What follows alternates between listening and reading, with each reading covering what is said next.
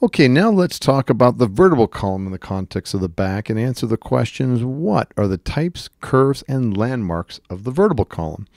Okay, so here we have the vertebral column, and it has the following components or types of vertebrae: cervical, thoracic, lumbar, sacral, and coccygeal. Now, if we zoom in a little bit more, we see them now color-coded, and there are 33 total vertebrae within the vertebral column that are segmentally organized, cervical at top, down to the coccygeal at the bottom. And each vertebra is referred to by the first letter of its region simply for simplicity. So if we take all these and see the first letter, and we then say, okay, there is the fourth cervical vertebrae. So instead of saying that is the cervical vertebrae number 4, we simply say C4. Now, let's go through each of these vertebrae individually. So there's our cervical vertebrae, and zoom in on them. And the cervical vertebrae are located between the skull and the first rib.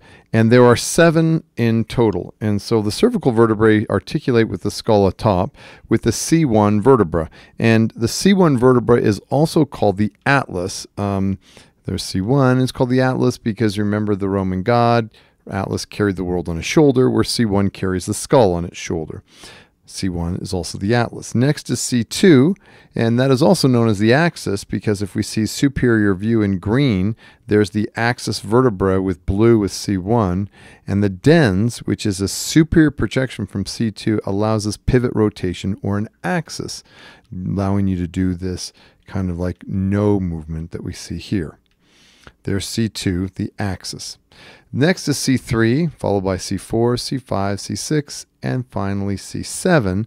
And the C7 has this very prominent spinous process, projects at the back. And because it's so prominent, they call it the vertebral prominence. So in surface anatomy, if you bend your, flex your neck and touch your chin to your chest, put your hand in the back, that's the most prominent bony sticky outie, called the vertebral prominence. Okay, so some vertebral features that are unique to the cervical vertebrae include the following: a bifid spinous process, and bifid meaning it bifurcates, or there's 2 parts to this spinous process. In addition, there are these transverse foramina, and these transverse foramina are these 2 holes in the transverse part of the vertebra, and within these transverse foramina are these vertebral arteries. And the vertebral arteries are arising from the subclavian arteries, and they supply the back of the brain. So if we now see this lateral view, there is the C6 vertebra, and there's a transverse foramen. And notice at every segmental level, this vertebral artery traverses those transverse foramina until there it's that suboccipital triangle and up into the brain. As we see here, there's those vertebral arteries on either side, and they come together to form the basilar artery, and this is what's supplying the posterior part of the brain. Cervical vertebrae. Now let's take a look at thoracic vertebrae. And there's 12 thoracic vertebrae which articulate with the 12 pairs of ribs. So there are 12 thoracic vertebrae, and there's a rib. And there's one vertebra and another rib and another vertebra, and there's 2 ribs that come off. And you see how that's working. For every thoracic vertebra, there's a pair of ribs that articulate and come off. And so there's T1 and T2 and T3 and T4, and then all the way down T11 and T12. 12 vertebrae articulating with 12 pairs of ribs. And the thoracic vertebrae have their spinous processes that are pointing inferiorly. This is something that makes them quite unique, where if we zoom in, there's a spinous process and another spinous process, and notice how they are directed inferiorly. So if you actually take one spinous process that is pointing down, if you now go right across in the horizon, a spinous process of one vertebra, let me say that again. The spinous process of one thoracic vertebra is oriented at the level of the inferior thoracic vertebral body. As you can see here, you're pointing to 1. So there you're pointing to 12, 11, 10, 9. The spinous process of T9, it's line and level with the vertebral body of T10. Okay? In the lumbar vertebrae, there's 5 vertebrae, lumbar to L1 to L5. They have massive vertebral bodies to support the lower back. And so there we have our lumbar vertebrae, and you can tell where they're between because T12 has the last set of ribs, and there's T12, and then at the bottom you've got the sacrum, and you can tell the sacrum because they're fused. And so then you just count in order. There's L1, then L2, and then between L1 and L2, there's a special junction that you can't see, but if you can find L1, L2, it's the caudal end of the spinal cord. So we zoom in, we find the L1, L2 vertebral body, and then outlined there is the spinal cord. The end of the spinal cord is located between the L1, L2 vertebral bodies in that area. Then there's L3, L4, and L5. Okay, and then we find the sacrum. And the sacral vertebrae, there are 5 of them, but they're fused. So S1, S5 are fused. However, if we take a look at this, you can still actually see segmentally each region, each individual segmental sacral vertebrae, but they're fused together to make one bone in a human. And then finally at the bottom, the coccygeal vertebrae that makes the tailbone. There's 3 to 4 fused vertebrae. Okay. So there's our vertebral column from cervical, thoracic, lumbar, sacral, and coccygeal vertebrae. Now the curvatures, there are primary curvatures and secondary curvatures, and they get their name, the primary curvature, because if we look here at a fetus, there is this C-shaped curvature that's formed, the first curvature, primary, of this individual that's in the fetus, and it makes a C-shaped. And so the part of the vertebral column that this thoracic vertebrae that retain the C-shaped curve we call a primary curvature or a kyphotic curvature. Now after birth, with the demands of walking, weight bearing, and gravity, the cervical lumbar regions form a secondary curvature, also known as a lordotic curvature. So if we take a look at the cervical and lumbar region, we see a curvature that curves towards the front. That's a secondary lordotic curvature. Now the vertebral column has certain landmarks. So next we're going to identify the major landmarks on a typical vertebra. This is a posterior lateral view of a lumbar vertebra. We're going to identify all these different parts or landmarks on it. These landmarks are the same for cervical, thoracic, lumbar vertebrae. I just have showing a picture of a lumbar vertebra. So the first is the spinous process. It is the prominent bony stichiality. The way I think of it, a posteriorly pointing projection for ligaments and muscles to attach. There's our spinous process. Next is the transverse process. It processes a projection from the bone in the transverse plane, side to side. The transverse processes are for muscle and ligamentous attachment as well. Then we also have our lamina. And the lamina is the smooth part that connects the spinous process back to the transverse process for ligamentous and muscle attachment.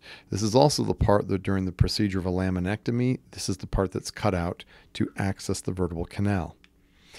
We have here a pedicle. Now the pedicle is what connects the vertebral arch, think transverse process, to the vertebral body. So we can also see this in this lateral view that this part right here is the pedicle. Now looking in this lateral view, there is an opening, which we use the word foramen, and it's between vertebrae. So we then say there's one vertebral pedicle, there's another vertebral pedicle, and between them is this hole or opening or foramen. We call it an intervertebral foramen. But because that intervertebral foramen is traversed, by a spinal nerve, radiologists also use the term a neural foramen for the hole where nerves traverse. Okay, so back to this view of a posterior lateral view. There we have these superior articular facets. And a facet joint is what allows for a synovial joint that articulates with its superiorly adjacent vertebra. And so there is a superior and there's an inferior articular facet. So we can now take a look at this lateral view where there's an inferior articular facet and a superior articular facet, and together they form wonder twin powers, and it's called a facet joint, where we see this type of flexion and extension movement that can go on in this facet joint. This is also this joint, it's also called a zygopophyseal joint, and it's filled with synovial fluids, and because it's a synovial joint, you can crack knuckles. So if you ever, like my young son, whenever I come home, I give him a hug. When I give him a hug, and he says, "You cracked my back nickels," is what he says when he means my back knuckles. The cracking sound that happens when you crack someone's back are from all the gases moving in these facet joints. It's a little bit of a tangent. Okay, now the vertebral body is located here, and a vertebral body is located anteriorly. And the vertebral body is anterior, and the spinous process is posterior in this view, okay? And the pars articularis is located here between the superior and inferior facets and the transverse process and pedicle, and that's where we find this pars interarticularis, or the pars part of a vertebra. All right, now the vertebral arch starts in the spinous process, and it's the part that connects spinous and transverse processes. That whole part of a vertebra is called the vertebral arch. And an intervertebral disc is located between these vertebrae. There's a vertebra. So what do we call this? It's the disc between vertebrae, an intervertebral disc. And it has two parts. It's really made of fibrocartilage. And so the annulus fibrosus is this fibrocartilage on the periphery. And the inside is this more gelatinous substance called the nucleus pulposus. So the intervertebral disc is like a jelly donut. The pastry on the outside is the annulus fibrosus. The jelly on the inside is the nucleus pulposus.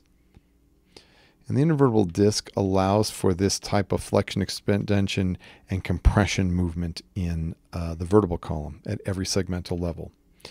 Now, the vertebral foramen, the word foramen means whole, and it's in the vertebra. So there's this vertebral foramen. It really is that whole region we call the vertebral foramen. If we move this over for a second, and we now take a coronal section through the pedicles, the vertebral column looks like this. And so there, at that one vertebral level, is the vertebral foramen, and there's another, and there's another. And we go shing and put all the vertebral foramen on top of each other. We call that the vertebral canal.